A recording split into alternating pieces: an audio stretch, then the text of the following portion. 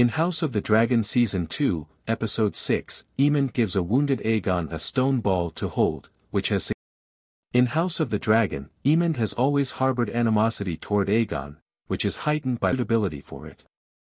Aemond has always had to watch Aegon enjoy, or be burdened by, the sun.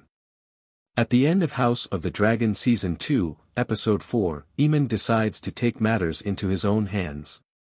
In the battle at Rook's Rest, Aemond, eager to use his inheritance quickly, orders Vhagar to burn his brother in Sunfire before he ends his battle with Rhaenys. Even though Aegon makes it through, he is left speechless, paralyzed, and terrified of what Aemond will do if he finds out about his attack.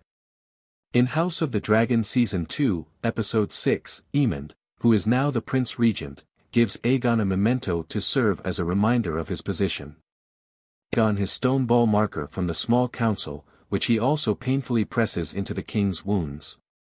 When the Grand Maester enters the room, it almost seems as though Aemond is trying to hide his gift from his brother. Each stone ball marker in the small council has a different color and represents a different role. For example, the Grand Maester's stone ball is gray and surrounded by a chain-like design, while the Master of Coins marker is yellow and silver with a slit through it. Upon the king's awakening, Aegon lies about not remembering what Aemond did at Rook's Rest. A stone ball is placed in the center of the dish to symbolize the absence of a council member during the meeting. Giving Aegon his stone ball in the small council therefore has a sinister deeper significance about his destiny in House of the Dragon. Aemond warns his elder brother by giving Aegon his small council stone marker.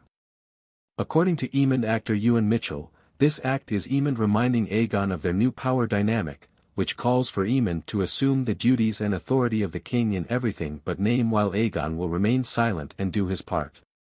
When Aemond hands Aemond the ball, he's telling his brother that he must not meddle and is doing his role on the council by keeping track of who is in the stronger position.